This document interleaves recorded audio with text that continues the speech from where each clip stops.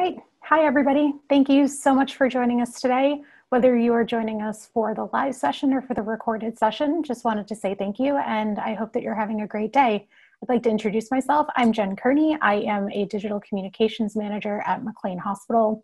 I'm super excited about this upcoming session because it's about anxiety and how it relates to our senses. It's incredibly important because, did you all think that we had more than 5 senses? Maybe not, but over the next hour or so, I'm really excited to have Eriana Buteau on to teach us what our other senses are, how it taps into our anxiety, and how we can keep it from controlling us, and so much more. Last, but certainly not least, I would like to introduce Eriana before I give the mic over to her. She's incredibly warm and so intelligent that I feel like today's session is going to be more like a conversation with a really brilliant close friend. So Eriana Buteau is a doctor of occupational therapy and is an occupational therapist at McLean Hospital's Pathways Academy, which is a year-round day school developed to meet social, sensory, psychological, and educational needs of children and adolescents ages 6 through 22 with autism spectrum disorders. And she's also a professor of pediatrics and mental health at Mass General Hospital's Institute of Health Professions. So Eriana, before I put myself on mute, just wanted to say thank you so much for joining us for the session, and please feel free to take the mic and my screen. Thank you, Jen. Those were such kind words. I'm excited to be here today. Thank you and welcome everyone. My name is Eriana Buteau, as Jen said, and I'm an occupational therapist with McLean Hospital. So whether you're here today to explore your own experiences, or here as a clinician or to help a client, or here as a parent or a family member, thank you for joining, and I hope that you find this session valuable, and I provide a new lens for you to explore anxiety, and also some resources, whether you are familiar with a lot of this or just getting started. I wanted to provide you with some resources to help you along the way. Okay.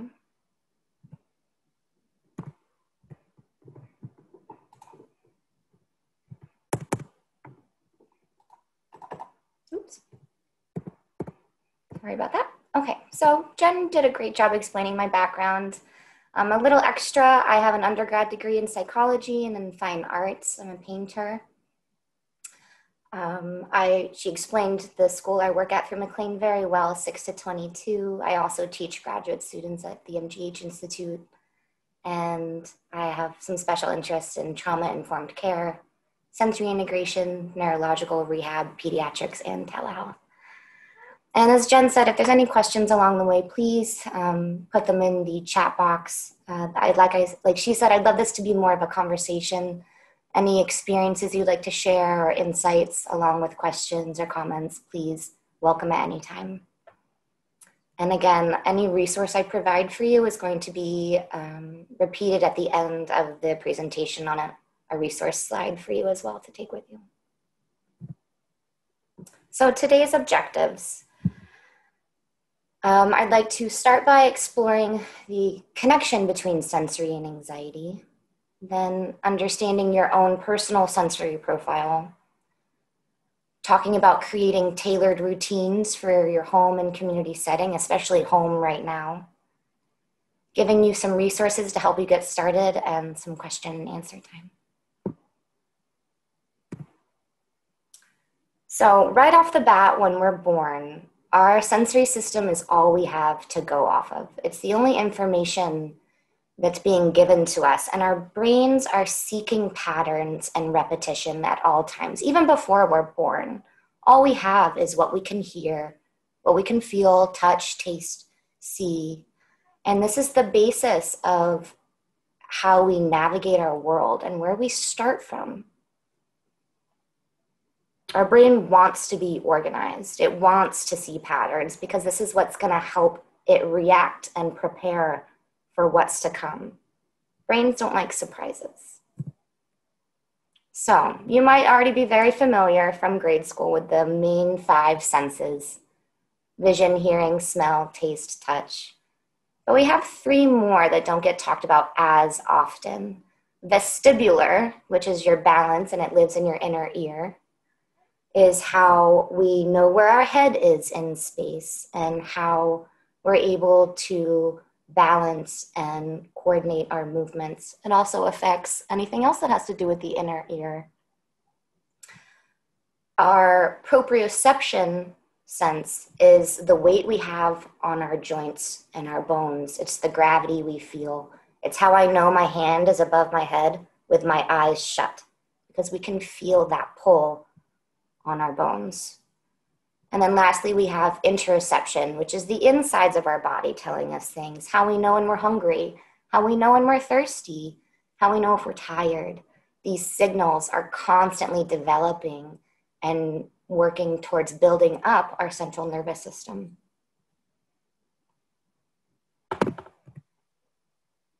So this is a great visual of how our central nervous system is built. And if you look at the very bottom of the pyramid, what is there? Our sensory systems. This is the basis of how our central nervous system is built upwards, all the way to the very top, where if all of these things are intact, then we're able to understand our behaviors, our daily living activities, and at the very top, be able to learn something new. So if there's something going on down at the base of this pyramid, it would be much harder to learn something new at the very top.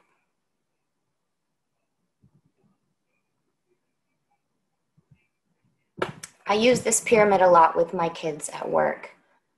It's similar to the one before, except it's a little more about learning and what we need to feel fulfilled in life. And again, at the very, very, very bottom is basic needs, our food, our water, our rest.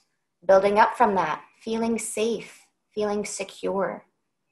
And then building up from that, our psychological needs, our relationships, feeling a part of something, feeling like we are individual. Building up our esteem even higher to feel like we can actually accomplish something, to up to the very top, where we actually have the ability to feel self-fulfilled. And so again, if someone, a child, an adult, anyone, is not getting these basic needs, how can we expect them to have the ones at the top?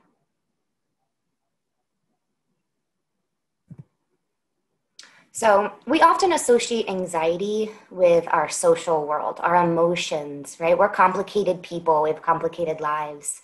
A looming event or unresolved feelings. And humans don't really like to think about the feeling of anxiety as being not complicated. There may be more foundational things going on. Remember your pyramid.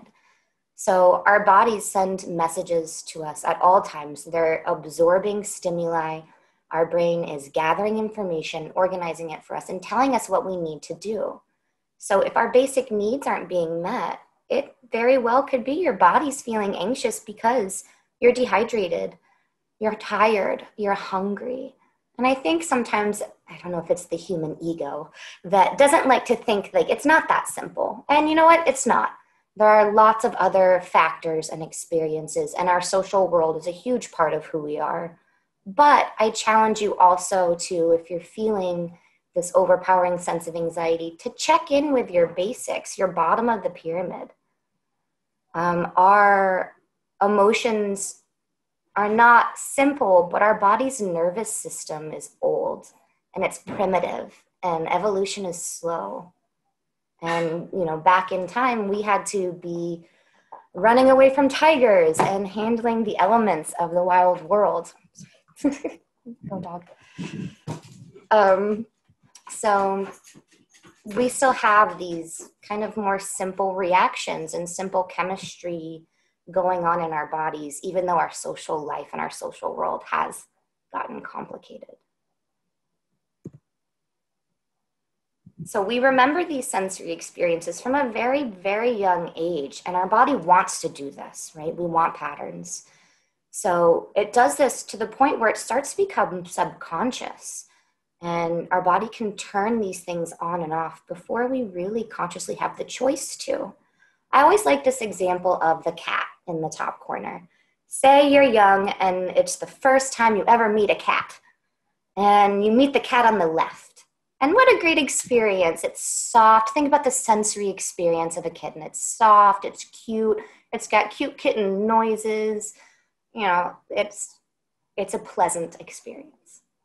But what if the first time you met a cat, it was a mean cat and it bit you? And so every time now your body sees that cat shape, it hears a cat noise, and it's going to remember, you got bit, you might be scared of cats. So these very intro type of experiences and interactions we have with the world, they shape how our body reacts to them as we grow. Similar examples I have on this slide are things like phobias. There comes a point where it starts to be a big problem in your life, but it's automatic. Our body sees something we're scared of. If you see a spider crawl across your bed sheet, you don't have time to think about your reaction. It's automatic. Or how quickly do we learn as children that going to the doctor could also mean you're going to get a shot? And we don't like the doctor, and we remember that. I also think a lot about food poisoning is another good example. Your body will remember if it got sick of something. You may not be able to eat that for a very long time. And in fact, it might be even more primitive and innate that our bodies do this because we're not supposed to eat spoiled food. It's bad food, it'll make us sick. And so not only do these experiences shape our social world, but they're there for very important reasons, even today.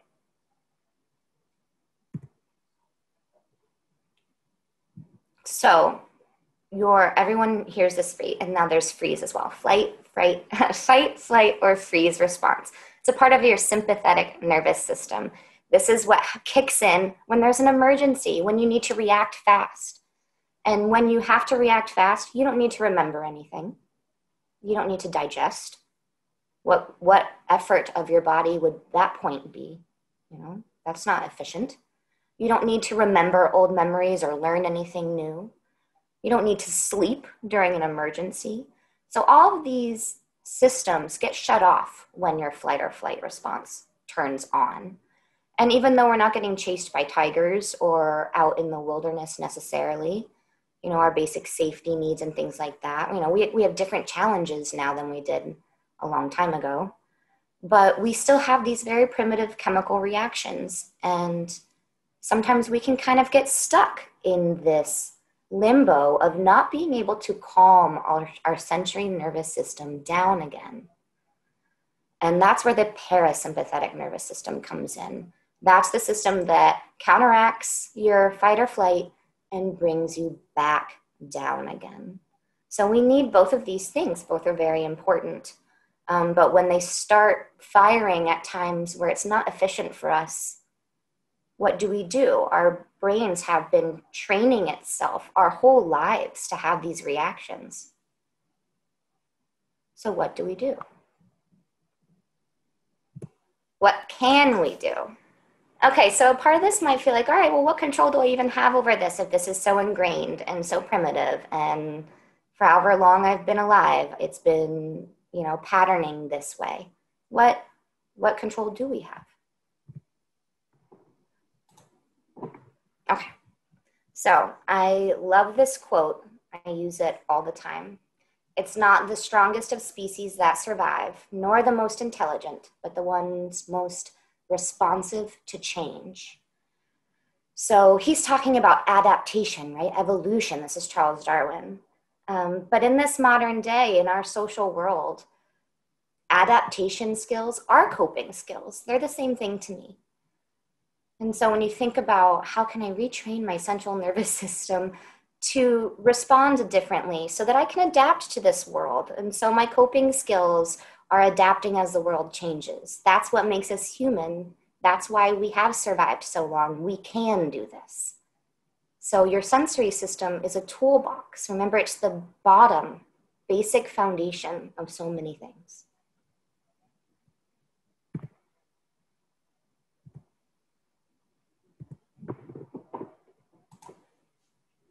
Okay, so everyone has sensory preferences. This is what makes you the most unique human that you are, that we all are. We all have preferences. It's not a problem. It's not a bad thing. It's a good thing. Do you like spicy food? Do you care if your hands are dirty? Do you eat things that are slimy, like oysters? Do you wear a face mask to bed? These are sensory preferences, and it's a part of your personality. It's your likes and your dislikes. And we would never want to extinguish that part of you.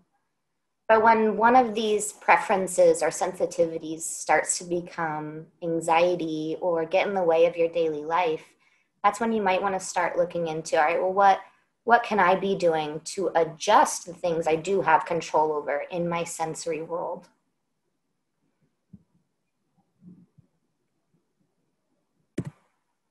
So this is one resource I have for you. It is an informal assessment of your own sensory systems, going through different types of activities or routines as a checklist. So this is a great way to get started if you've never really dove in to checking out your own sensory system and seeing what your own likes and your own dislikes are. This is where I strongly suggest you start something similar to this, if not this. Really starting to understand, all right, with those 8 senses, what are things that actually are calming to me versus things that I dislike? Really start to think about, going through your everyday life. Think of going through all 8 senses, even digestion. What parts of my day am I experiencing these stimuli? What is pleasant to me? What is not? This is what makes you individual, and it's all about personal preference.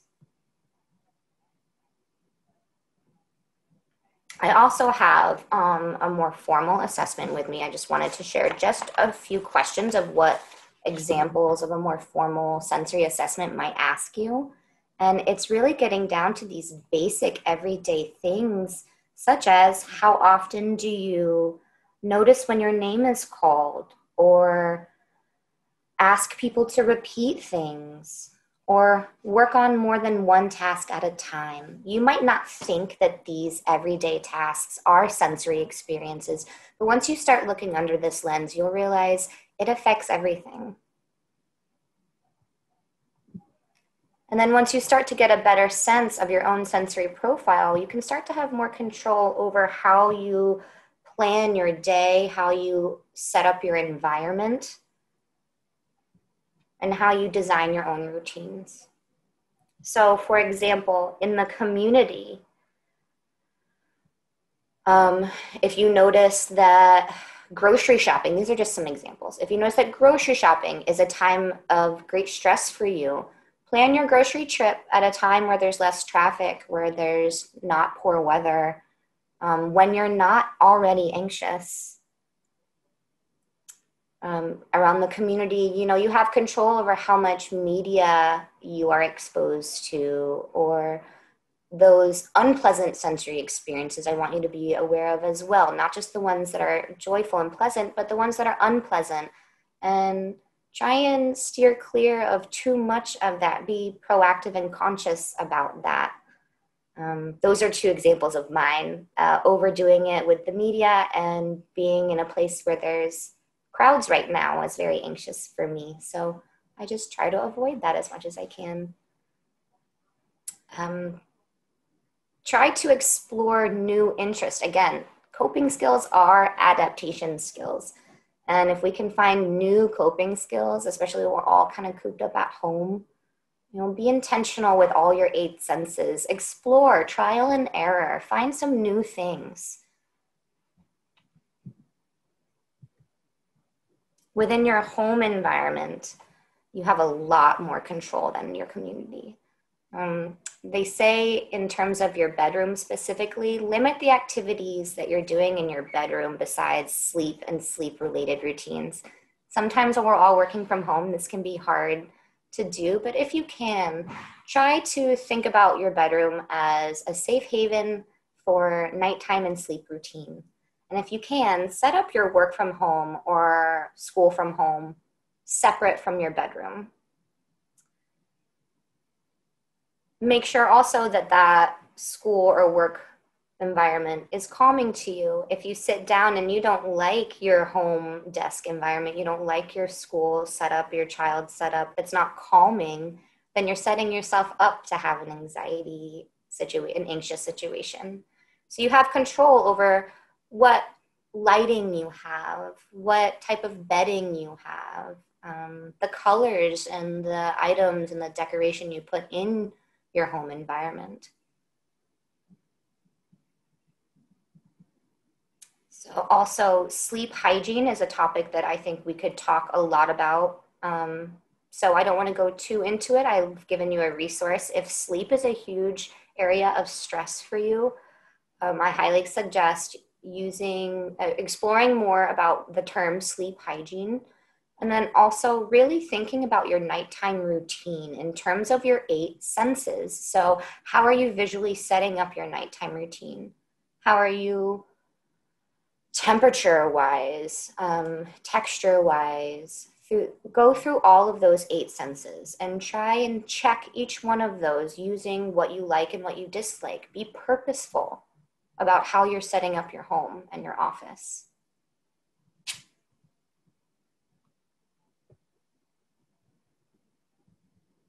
I also highly suggest, no matter what age, creating a safe space in your house.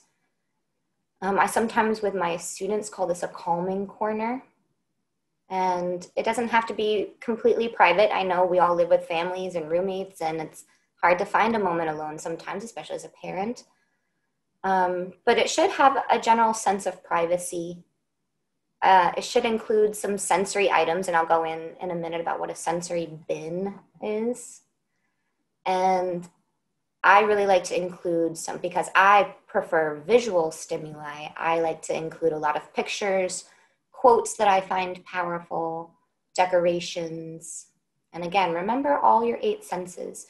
So this is a great opportunity to set up ahead of time, and a place to go when you feel that your anxiety is getting a little overwhelming.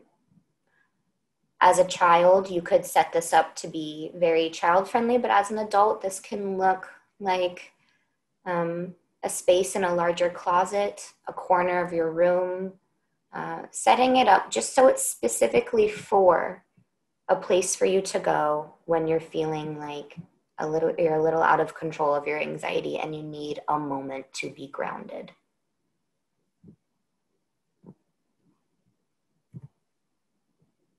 A sensory bin is really just a bowl, a box, any vessel filled with sensory preference items that you know help you relieve feelings of anxiety. Our brains want to feel organized, right? So an example of a really, really common sensory toolkit or a sensory bin might have some weighted items, some stress balls or things that are squishy that you can squeeze, some fidgets, some small toys or games, glitter jars, things like that, small candies. And these are things that are specifically for your safe space or for when you are struggling with your anxiety. These are not meant to play when you are not anxious.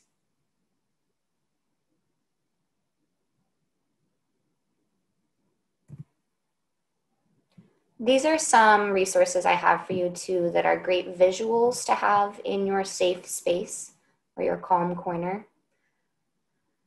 These are called sensory check-ins. And so as you go through, you can do this in your mind, or sometimes having the visual is very helpful. Going through the room and focusing on finding 5 things you can see, 4 things you can touch, 3 things you can hear, 2 things you can smell, 1 thing you can taste. You can kind of go through that at your own pace. It can be a simple visual like the one on the right, or something a little more decorative on the left. I use both of these quite a lot, so I have those for you available as well. And again, I want to point out on the one on the left, on the bottom, it says you are here and you are safe. And so much with anxiety, thinking about the basis of your pyramid. Remember, we need safety in order to move forward, in order to learn and grow feel ourselves. Safety and security is at the bottom of our pyramid, just like our sensory systems are. And we want all of those to feel secure. So there's a lot of talk about deep pressure, and why is that so therapeutic to so many people? So of all the 8 senses, deep pressure mostly affects our proprioceptive input, which is the gravity on our joints, right? It puts pressure on our joints and muscles. It gives our brain a better sense of where our body is in relation to space and the world around us. So remember when your autonomic nervous system is firing off, you have your fight or flight, your sympathetic nervous system.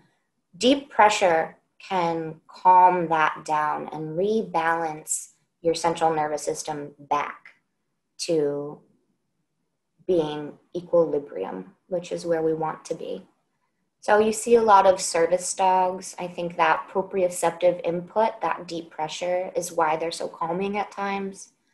You can also use things like sleeping bags, bean bags. They have excellent tools and resources out there in the world for things like pressure vests and deep massage, therapy balls, brushing.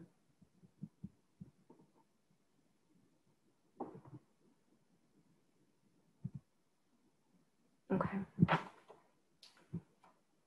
So a big thing that I do with the kids I work with who experience anxiety is being very proactive about their sensory breaks and scheduled sensory time.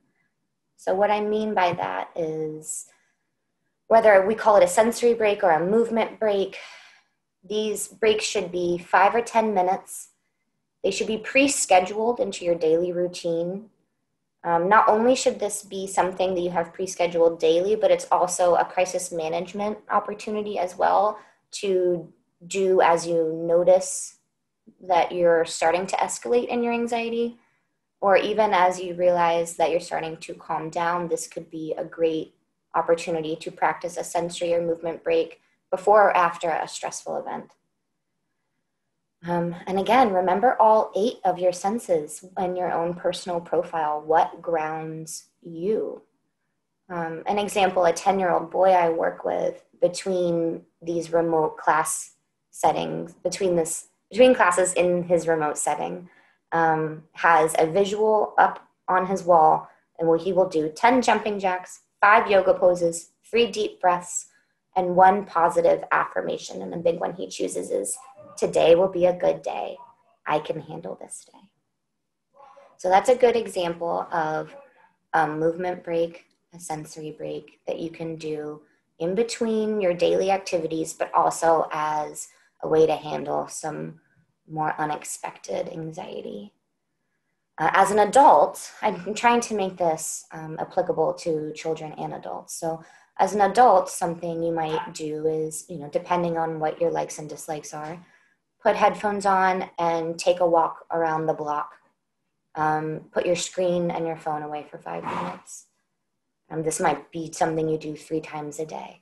Or going downstairs to get a cup of tea and maybe engaging in one of those other visuals, going to your calm corner, taking a break, and then returning to what was making you anxious. So I highly encourage pre-scheduling these, being proactive and being intentional about these. These are not necessarily meant to handle moments of severe anxiety. These are meant to be proactive so that it can be avoided, so that you're practicing your grounding sensory experiences throughout your day. This is an example of a visual I use with kids who like Star Wars or adults who like Star Wars. You do 10 of each as a movement break.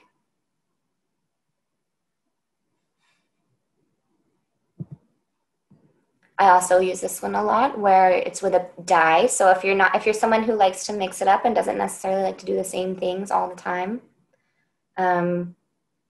you could incorporate something like this as a sensory break or a movement break. I highly encourage visuals. I think it takes the accountability off of your memory. And it also gives you kind of a consistent go-to as instruction. I also incorporated some body scans, both for children and adults, as resources for you. These are great sensory breaks. They're just a few minutes long. And if you're someone who maybe doesn't want the accountability on themselves to decide what to do, there's a lot of great apps and websites, but these are two great things from YouTube I use for body scans. They're a few minutes long. You can do these with headphones on while you're on a bus or while you're grocery shopping, but you can also do them sitting with your eyes shut and just listening to someone else guide you through a quick grounding meditation. These are great sensory breaks. Again, you might not be someone who has the patience to sit and listen, and movement breaks might be your sensory breaks. So again, it depends on your personal profile.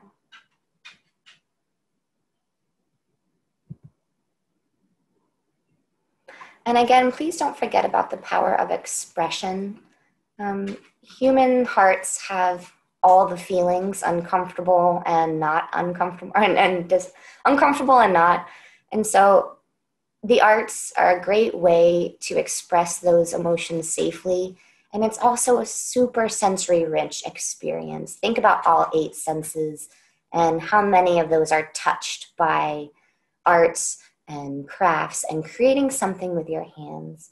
Occupational therapy is actually based on the idea that using your hands to create something meaningful, something purposeful, is therapy in itself. And so no matter your age, I encourage you, if you're not interested in arts and crafts, but if you are, I encourage you to really start exploring that world, especially while we're all home right now. This is an excellent example of a sensory activity or a sensory break that you could continuously work on as well.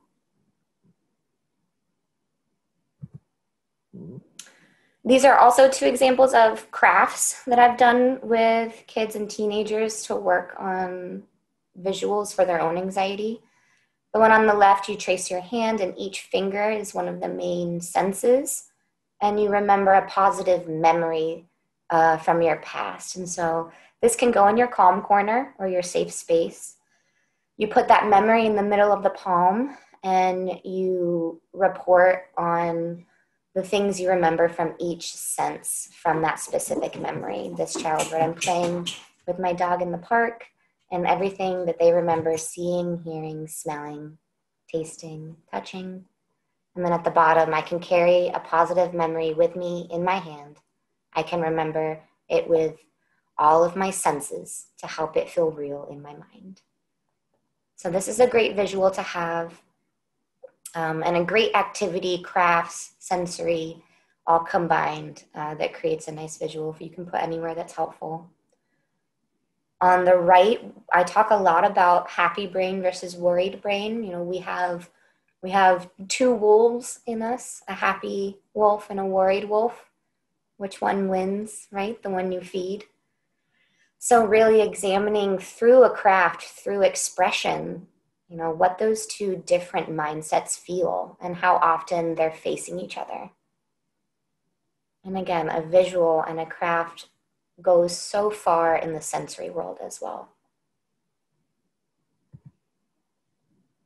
On a more primary starting point, if you have younger children or work with younger children, I like to do sensory scavenger hunts. There's a lot of other materials like this on the internet.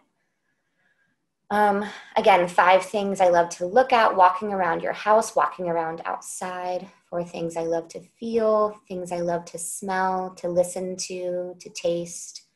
So these are great starting points to start exploring your own sensory profile, start exploring senses in general, especially if you work with younger children. And then start using this language around them, getting used to the idea that the sensory system is something we talk about, something we consider, we don't forget about. If you walk away with anything today, I'd love for you to walk away with knowing that you can't learn new things when you're anxious. Remember your pyramid. Learning new things comes at the very top when we feel safe, when we feel secure, when all of our basic needs are met. And so while you're starting to explore these new sensory strategies or trialing these new activities, I strongly suggest you do this at a time when you're not experiencing anxiety. You will only set yourself up to create an even more anxious experience. It's not familiar, it's new, and your sensory system is not able to absorb it in a way where you're going to learn something new from it. So please, please try these new ideas and explore these new things when you're in a calm space. Or if you're working with clients or your own children, please make sure they're in a calm space before introducing anything new. Okay, so overall today, your coping skills are adaptation skills. Your senses are your toolbox. And while at home, please do your best to be proactive and intentional with all 8 of your senses. I strongly encourage you to start to understand and explore your own sensory preferences and use the large amount of resources that are out there and the few that I've provided today. It's not all in your own head. Please use resources and visuals and checklists to get you started, just to start understanding, you might not realize a certain like or a dislike is a sensory preference. So start really using that lens in your everyday life as you go through your daily routines. Really think about what you're doing from a sensory perspective. Also, check your room, check your office setup, make sure it matches those sensory preferences. You're automatically setting yourself up to have an anxious day at working from home if you hate your home office and it's cluttered and stressful, or a hard night of sleep if you've been in your bedroom all day doing a ton of things and your sleep hygiene doesn't match your sensory preferences.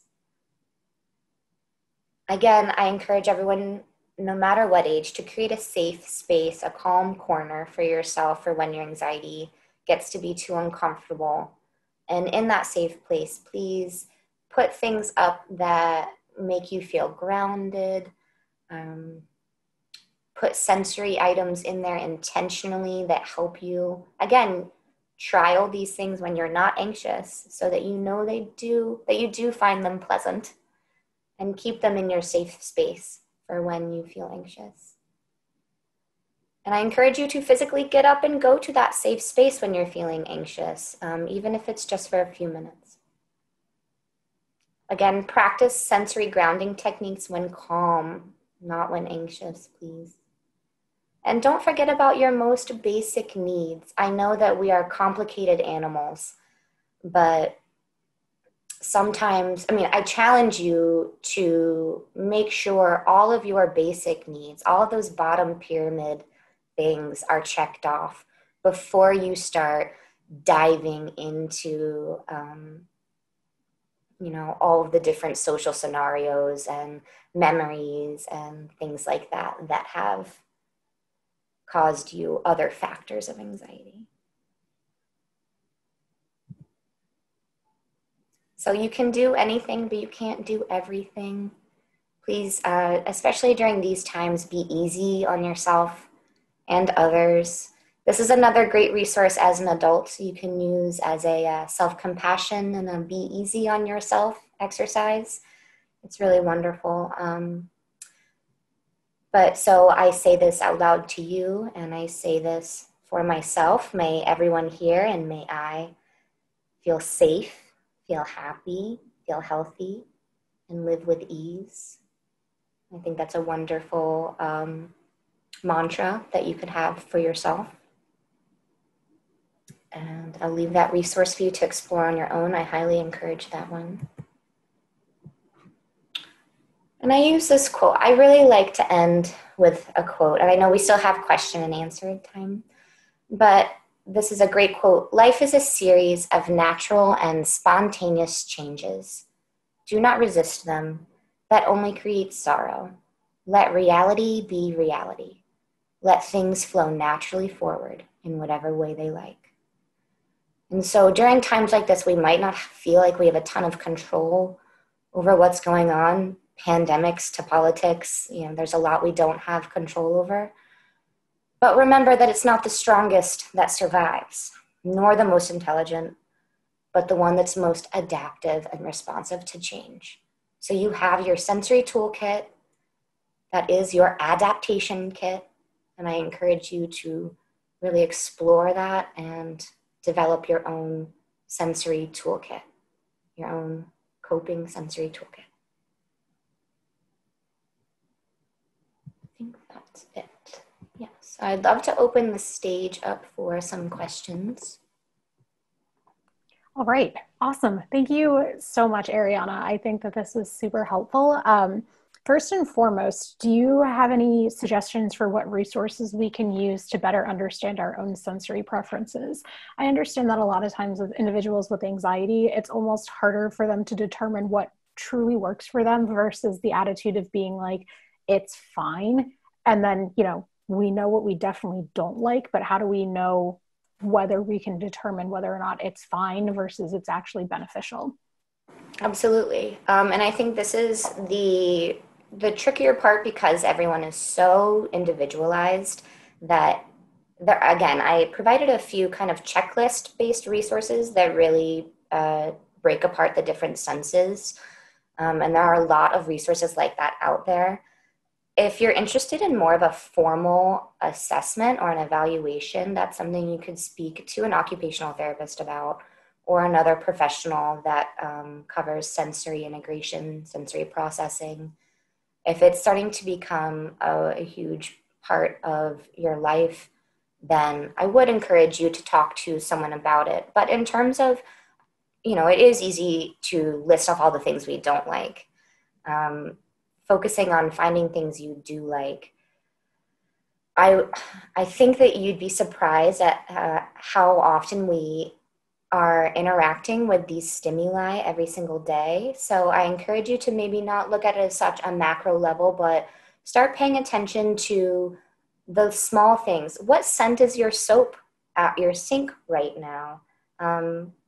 What cloth is your sheets on your bedding? So not necessarily focusing on the world of things that you could like, but what's already going on in your life that you have found that you like that maybe was subconscious that you didn't even realize, oh, actually, I use a lot of blue in my decorating. Maybe that's a color that I'm really drawn to and it calms me. So those more kind of finite, smaller details can actually give you a lot of information about yourself. I encourage you to start there and use some of the resources that are online that are kind of breaking down the senses via a checklist. And then if you still feel stuck, I really would encourage you to seek out some professional help where there's more of a standardized assessment process. So someone asked that they have a child with OCD that reacts to sensory things. Is there some kind of testing that can be done? And if so, what kind of tests should they be looking for? So in terms of sensory standardized assessments, there are a lot out there for children and adults. There's the Sensory Profile 2, which is a great standardized assessment, the Sensory Processing Measure, the Teen Sensory Tool. Again, these are all administered by an occupational therapist. But there is a world of sensory standardized testing that exists out there if that's the route you're interested in. Do you have any suggestions for any obsessive thoughts that are related to anxiety? Yes, I find that actually is a lot with anxiety. You start to get anxious about being anxious, and then it starts to become this vicious cycle. Again, that's where, so I can give you some hard examples of things I use in my profession, but again, it's tailored to those specific sensory profiles. Someone I work with has a lot of intrusive thoughts during moments of anxiety. And so we do a ripping sheet where they will write their anxious thought and rip it up and throw it away, or you can blow a balloon and write in what's bothering you and put it in your balloon, blow it up and tie it off. Pop it if you want to get rid of it, throw it away if you want to keep it out of mind. A lot of those more kind of symbolic, hands-on tasks I find can be a little more helpful than things like talking about it, especially with children. If you can avoid words and that type of language-based interaction as much as possible, using things like images and our sensory system inputs. And I find that kids respond well to that type of intervention more so than, tell me what's going on, tell me what's wrong. Could you explain the difference between body sense and organ sense? Absolutely. So tactile, the images on those senses might be what's confusing. So there's tactile, which is touch, which is your skin and the input that we have when we feel. Then you have proprioception, which is the gravity on your joints. And then you have interoception, which is your organs giving you signals for what they need and your inner body telling you the things that it needs. So interoception is inner signals, tactile is physical touch, and proprioception is the gravity on your joints. I hope that answers the question. I think so. That's a helpful explanation. Someone wrote in saying the idea of seeking a safe space seems to contradict the major technique of anxiety treatment I'm aware of, which is exposure and not retreating to a safe space. Can you comment on the differences? Absolutely. So I work with a very unique population where exposure causes a little more anxiety. So I'm not disregarding the idea that exposure has helped a lot of people, but sometimes it can also be re-triggering, and depending on your past experiences, this might not be the best approach, and it might need a balance. But when I say take a safe space, I don't mean retreat from anxiety. I don't want you to think about that when you are in your safe space. With everyone home and so many potential people in your house or not able to leave your home to go to places that normally would help, this is an example for your child, for yourself, to create a calm space where those stimuli that are uncomfortable are not there, and where things that do ground you are. So it's a strategy. It's not meant to stay in there all day and avoid the world. It's meant to take a break and rejoin. So I know that you had mentioned the times that we're living in, which specifically, if you're joining us live, it's COVID, and it's made it increasingly harder to see people go out and do things. Do you have any suggestions for viewers to support people who are loved ones that are anxious that don't live with them? Right. That's a hard, I think of a lot of things. I think having them create their own sensory bin. I'm not sure how able they are in their own home, but a lot of kind of everyday items could go in this. There are a lot of tools online as well, sensory tools, if they don't have items that would really help them or get that. But again, that is the struggle that a lot of us are going through, is how do we interact with humans? We're social beings. Is Zoom enough? And so, yeah, I think that's a struggle that a lot of people are experiencing, is how do we take care of our family members that don't live with us? That's a great question. I'm not quite sure. I think even just acknowledging too that you recognize their anxiety and that you are there as an outlet to just reach, and you're just reaching out, that might actually be a really good starting point. There are a lot of great things happening right now, like with through the fire through the ashes grows new life. And so while a lot of people are struggling right now, there are a lot of new things happening because of this. Virtual groups and support groups and online painting classes and virtual tours of places around the world. So I do encourage you to explore some of those resources as well, just so you don't feel so isolated. Do you have any suggestions for teachers to use sensory tools or any ideas that they can use with their students because you can't be sharing physical manipulative tools? Great, that's a great point. I always, and I don't want to get into a soapbox, but if a child needs a sensory tool, their school should have some part in it being incorporated into their IEP if they have one, being incorporated into their class routine. That should not be a problem in your child's classroom. And I would, I'm a big fan of you don't get what you don't ask for. So I would encourage you to ask the school if they would be willing to supply some sensory materials while you are at home during remote learning. I do have to say, I am unfamiliar with the phrase IEP. Can you just explain that a little bit? That's in a school setting if the child might have an individualized education plan or program. And that is where it's a governing document that says they not only need these things, it is required for their education. And so the school and the district has to follow that throughout the year. A lot of the students I work with, sensory tools, sensory breaks, movement breaks, fidgets, things like that are all ingrained in their IEP. So it's required for them to have access to that at all times. And is the IEP something that you would, as a parent, you would champion? Is that something you have to approach the school about or your provider?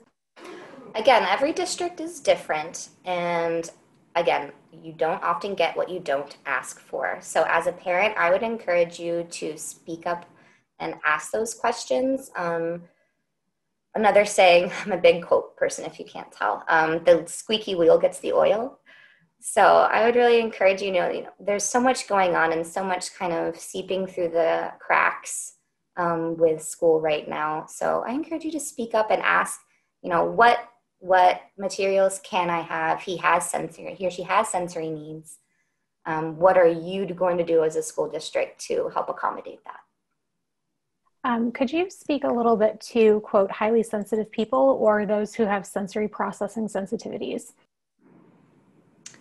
So for those who are unfamiliar with those terms, like a hypersensitivity to one of those stimuli would mean of all those 8 senses, you might have one or a few that you're extremely hypervigilant of, very sensitive to the point where it becomes everyday things for one person might be extremely uncomfortable for another. And so really learning about, how the control you have in setting up your environment, your home, so that you're not necessarily avoiding that stimuli altogether, but that you're balancing it with stimuli that you find pleasant and grounding as well. Some things we can't avoid. All right. I mean, speaking of things that you can't avoid, someone wrote in saying that their safe place is their bedroom and they find it hard to sleep anywhere else. Do you have tips for getting comfortable in hotel rooms or other locations? Yes. So, that is such a great question based on the sensory system. So think about what makes a hotel uncomfortable for you. What makes your bedroom comfortable? It's your familiar smells. It's your familiar touches. It's your familiar sheets, your bed, your things, your lighting. It's the whole sensory experience is familiar to you. And so if you're someone who has to travel a lot for work, I would encourage, why not? Bring your own sheets, bring your own pillow. Bring some pictures that you have in your bedroom. Set it up a little bit more intentionally so you have some of that sensory familiarity. So when talking about sleep, what if we wake up anxious in the middle of the night and can't get back to sleep? Are there any exercises that you had mentioned or others that you'd recommend that would work well for getting us to quiet our minds and drift back into a beautiful REM cycle?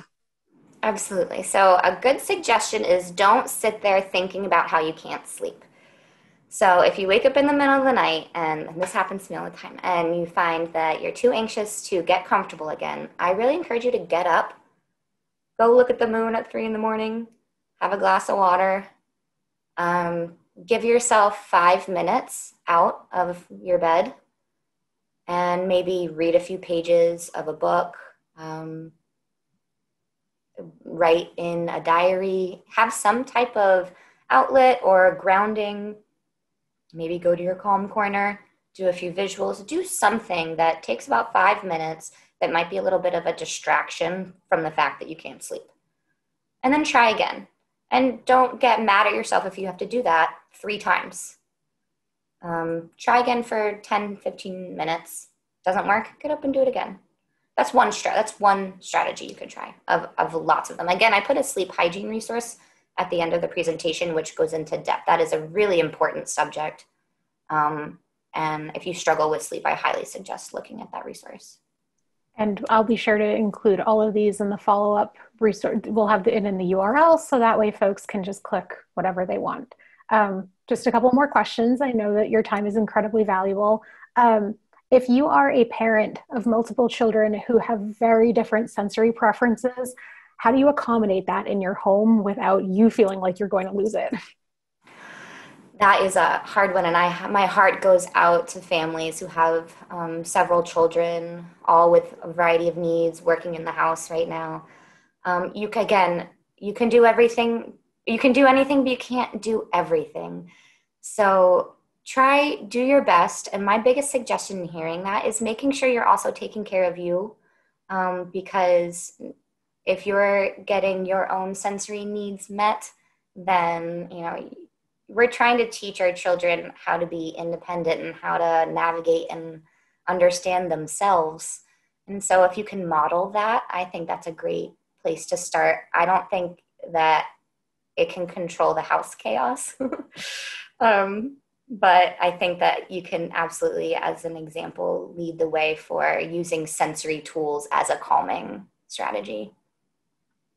Do you have time? I know we're at the hour, but do you have time for 2 more questions? I do have time, absolutely. Awesome. So we had someone ask, if you can't take a break, but you have to keep going in a highly stressful, high-paced job, how do you stay calm if your anxiety and your time pressure keeps escalating? Again, my mind immediately goes to you don't get what you don't ask for, and a place of employment, if you need a sensory break, I'm not sure what, the specifics of your job, but I'd be surprised if that's something that you need to regulate yourself, that your place of employment wouldn't allow you to have a 5-minute break in a quiet space, or, those same type of accommodations we would give kids with certain things going on. I would, you don't get what you don't ask for. So if that's something that you think really would benefit your work environment, I would ask your boss, I struggle with anxiety and I need a sensory break, once a day, twice a day, whatever you think, be your own advocate. You never know what they'll say. So I know that you've said multiple times you don't get what you don't ask for. So I'm going to take your advice and I'm going to ask a question because I'm curious and I would like an answer. And then we can end the session after this. Weighted blankets, are they a gimmick or are they legit for anxiety? And because there's so many options for them with all different weights, how do you actually know what's good for you? Or is it kind of, you have to try it before you buy it? That's a great question. I think that, again, that's why I brought up deep pressure, because it's being thrown around a lot as a strategy. But the science behind it says it should be 10% of your body weight and no more than 20 minutes. Otherwise, it starts to have a fatiguing effect. Where it gets you tired. So if that's the goal, if it's for sleep, that might not necessarily be the worst thing.